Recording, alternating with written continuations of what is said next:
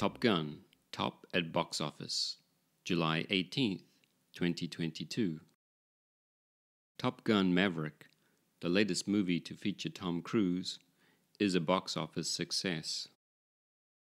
Earnings for the film have now surpassed those of Titanic, 1997, in its initial run. Top Gun Maverick's global sales reached $1.2 billion just 7 weeks after worldwide release. Maverick is the sequel to 1986's Top Gun, a film about a training program for the best pilots of the U.S. Navy. The original Top Gun was the first blockbuster of Cruise's career. The two films have a lot in common: impressive fighter jet footage, competition and camaraderie between pilots, and subplots that focus on personal relationships.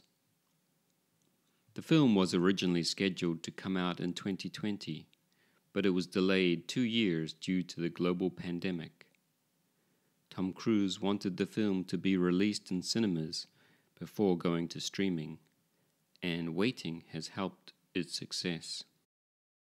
Although Maverick has earned more than Titanic did in its initial release, Titanic is still the all-time earner for Paramount Pictures. This is thanks to successful re-releases at the cinema.